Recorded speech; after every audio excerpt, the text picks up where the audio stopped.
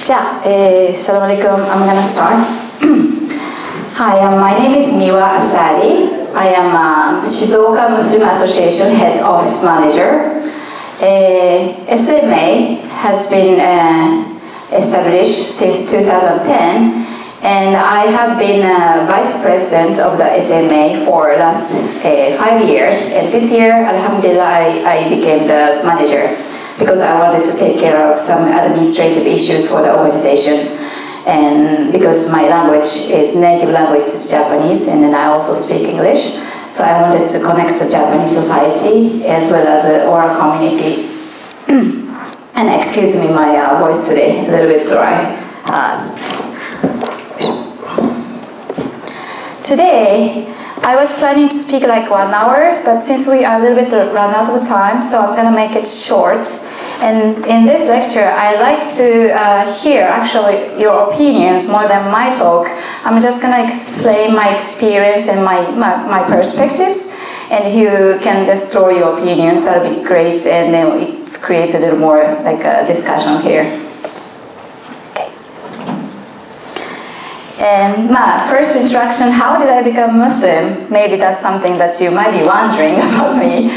I became Muslim about 16 years ago. I was studying in the United States, in Oregon State. I went to the graduate school at the Portland State University. But before I entered this university, I was studying in a very small town of Oregon. It's called Corvallis. And I met many many international students coming from all over the world. And that was my first time to encounter the actual Muslims. And they are mostly from like Middle Eastern countries, but they are friends of mine. And I saw them talking about Allah, God, and religions, and talking about the prayers and stuff. And at that time, I was so away from idea of the religion. I actually never thought I wanted to become a person who has a faith. But somehow, Allah led me to this sister, Muslim sister from Egypt. She was Egyptian origin, but she was American. Allah made me meet her and interact with her. And her way of living was somehow very impressive to me. And I wanted to live like her. I wanted to have a living principle like hers. So I started asking her questions. How, you learn all these things. How did your parents do these things? And she was wearing hijab. So I asked her, why do you have to wear this? And all those questions. The way how she answered to my question was just wonderful. Never forced me, never questioned my way of living. And I was just naturally wanted to discover it myself, so I get on a computer, start doing the research online. Alhamdulillah, there were so many good articles written about Islam. So I studied and I learned, and I threw a question to her directly, and somehow I wanted to become Muslim without any question, because by knowing the world of Islam, I cannot go back to the previous me, after having the knowledge of Islam, the correct knowledge. I didn't want to go back to the way how I lived before. So after maybe about 6 months after I met her and studied Islam, I told her I want to become Muslim. Then I was thinking how I'm going to deal with my family, and how do I explain this to my family back home in Japan. But I just thought, okay, this is my decision. I'm just making a choice of my life that I want to become a better person, better human being. So I'm not doing anything bad to betray my parents. So I just decided to do it myself, and maybe I'll talk to my parents later, which actually I did. So I asked my friend, her name is May Muhammad, and then she arranged the witnesses for me, and I took Shahada in front of her. And Alhamdulillah, that was really a great moment, and I really owe her a lot for who I am today. So, and then after I became Muslim, the life really changed. I was struggling with my life before I became Muslim, but after I became Muslim, I was blessed with friends, the community, and more learning opportunity, and more very positive thinking. Whatever comes to me, whatever comes to my life is something that's from Allah, so I have to accept it. So no more useless struggling. I think you know what I'm talking about. So, and then long story short, I became Muslim, and a year later I met my husband in Portland, Alhamdulillah, and we get married. And then afterwards we decided to move back to Morocco for a while. And then after a while we decided to come to Japan about 10 years ago. This year's actually, it's been 10 years after we came back to Japan. So then my journey started again in this country again as a Japanese Muslim living in Japan. And at the beginning I was struggling how I continue my life as a Muslim here. No halal products, and how about the kids' education, kids' meals at school, all those anxiety I had in my mind. But Alhamdulillah, we just started our life. But as we went year by year, just things get easier and easier. We found a way to how to provide us halal meat and how to connect with the community, and that's what I like to share with you for my last 10 years experience. Yeah, 10 years ago, Shizuoka. First thing we did was to contact Shizuoka City, my international association that's owned by the Shizuoka, operated by Shizuoka City. I contacted them. Is there any Muslim organization here in Shizuoka or anyone that we can contact, or any place that like a musalla we can pray? But they had no information, no organization. But there's one email of the one person that we might be able to contact and ask about it. So my husband called the person, brother, and he said, is there any place that we can pray the Friday prayer?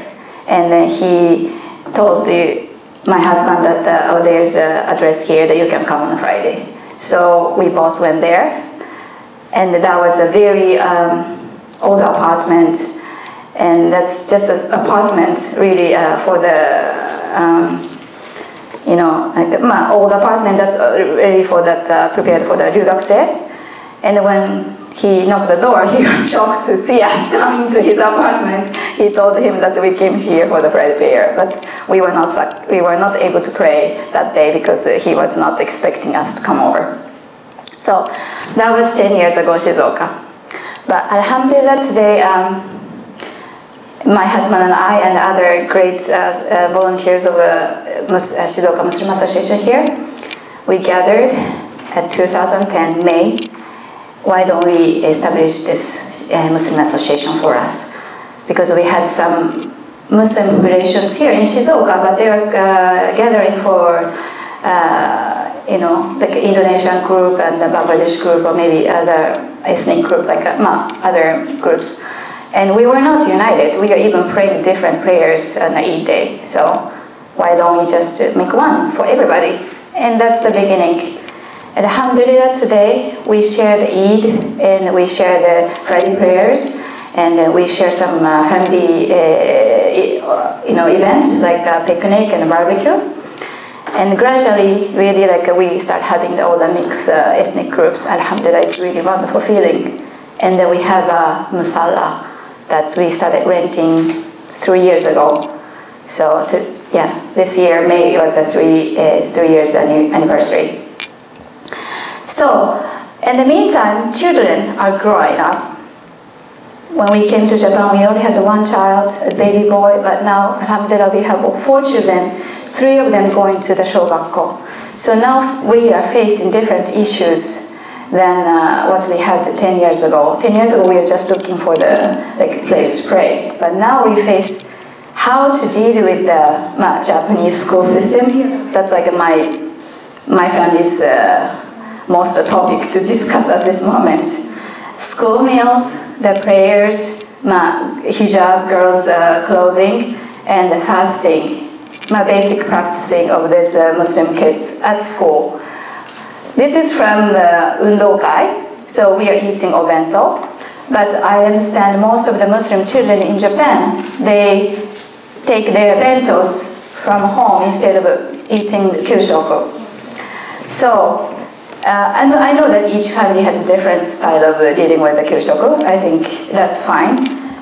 But what I realized from communicating with the school teachers, the best tool is how to communicate with them, how to introduce Islam to them when they have no idea about what the Islam is, what Muslims are, who we are. And then if we just say, can I pray? Can you make the room for my kids? Prayer room, this is a must, we have to do it, and you have to change your kyushoku for us because it's important for us. You know, it's like if you force your way in a strong manner, they feel like, oh, wait, you know. So I think the Japanese are very understanding people about religion. They do not have a strong opposition to bring that religious practice to school. But, you know, this is really different from school to school because the teacher's idea, especially the school principal's idea, has a strong effect on the practicing of that school. So, even in Shizuoka, my kids' school has very open-minded and flexible idea about our kids doing fasting and prayer and stuff. But other school, they are just like, no, I'm sorry, no bento, sometimes no change of, no style of the taisogi, no different style of taisogi, you have to wear certain clothes and stuff. So I feel very frustrated by hearing that, because it's the same public school and from the same city and different, you know, conduct because of the different the principal. So this is something that actually the Shizuoka city, like a Kyoiku Inkai, should know, and they should know how to, you know, deal with, treat the Muslim children about these issues. So inshallah, that's something we SMA like to work together to talk to them and deliver the information correctly and what they need to, what those Kyoiku Inkai should talk to the teachers and principals at school, how to deal with the Muslim children properly. But what we can do as an individual family, or you as a student, is really you have a power of influence to the person you actually contact directly, you know.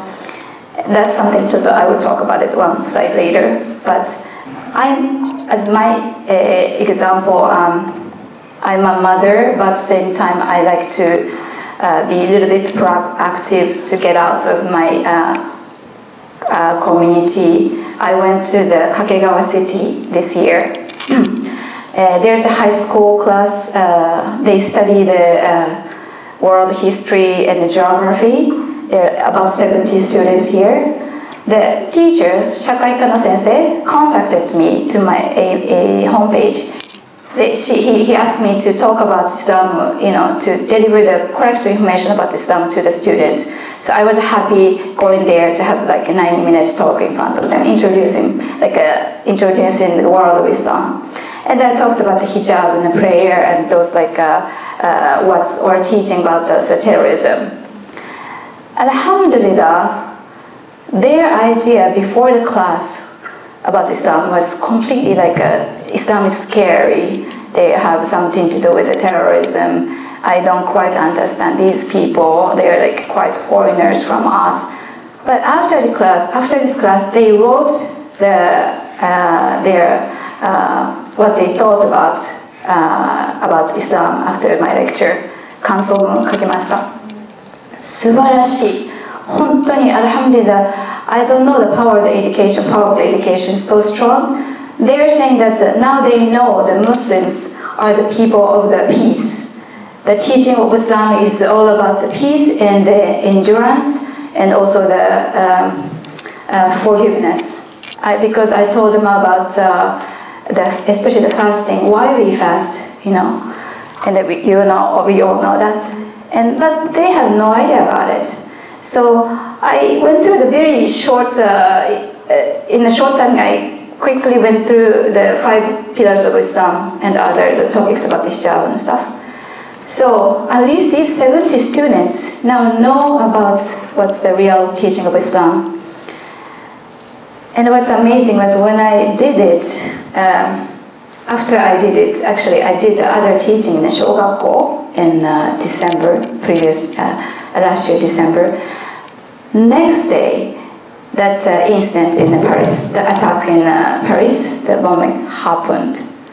So that the Shogakusei, 120 Shogakusei in that school already learn about Islam, that we completely deny the terrorism whatsoever, no murdering whatsoever. So those 120 students, Shogakusei, will understand the action of ISIS has nothing to do with the teaching of Islam. So when they grow up, when they encounter the Muslims in the future, at high school or daigaku or in shakaijin, notably, I hope they will have a good starting point to communicate with us. And when they become a teacher, they will have a good understanding to teach the next generation. So I think that talking to the, especially the young generation, will have great effect even in the future, and to be a good friend of our next generations. And this is actually what can you do as an individuals when you go back to your community. You know, you have, mashallah, good intelligence, good friends, and good organization around you. So please think about the power of your influences. Your family, sports, of course, but you know, at school, shogakko, PTA, you know, please go out, you know, whenever you can, whenever you have a chance, please go out and just be present over there, you know, and have a chat with the mothers around. That's dawah, that's great influence, because mothers around me, I'm sure they'll think about me wearing hijab, she's just strange, you know. If I don't talk anything, you have to be quiet, they're just gonna think whatever wanna think about me. But if I start talking and just you know, do the little mother chat, oh, my kids do this, and it just gives me a hard time. Oh, they know this person has the same issue like as a mother, and we became friends. And we go out and cleaning project. Yes, I do cleaning, and you do this. That's how you create the bonds and you know, understanding. And I have been doing that for the last 5 years, and I feel great that they have no prejudice about Islam. At least they know me, so they're not gonna, you know, think I'm a terrorist or I'm a oppressed person, you know. So they know me and my husband both. So something like that. And you as a father and you know, a student or a teacher, and who interact with the Japanese people, you know, it might be a little bit shy to talk about Islam, but alhamdulillah, these days we have great brochures written in Japanese like this. This is, it's called the Islamic.